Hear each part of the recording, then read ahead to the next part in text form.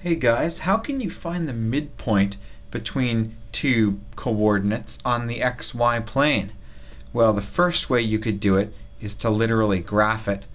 I have a point at 1, 7 and -3, -11.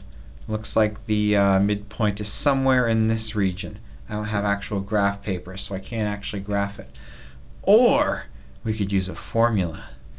The midpoint between two points, if you call them x1, y1, and x2, y2, is x1 plus x2 divided by 2, or the average of your two x values, comma, y1 plus y2 over 2, or the average of your two y values.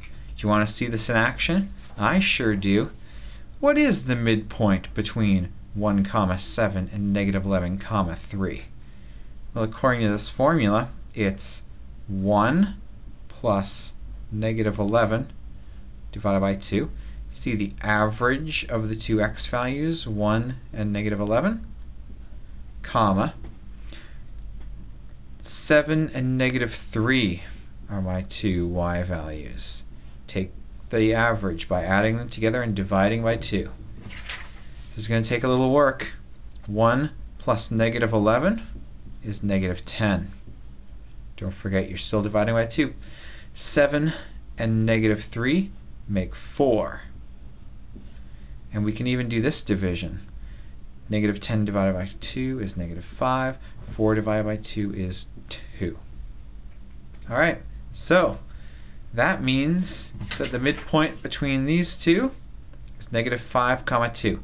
What you'll notice is that -5 is directly between 1 and -11. 2 is directly between 7 and -3. Now, turns out I made a mistake when I plotted this. 1,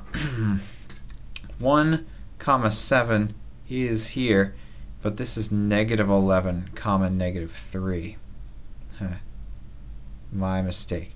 Which is why the midpoint is right about here at -5, 2. Oh, look, that looks like the midpoint, and it is. You know how I know? Because I used the formula, and the formula is right. Best of luck.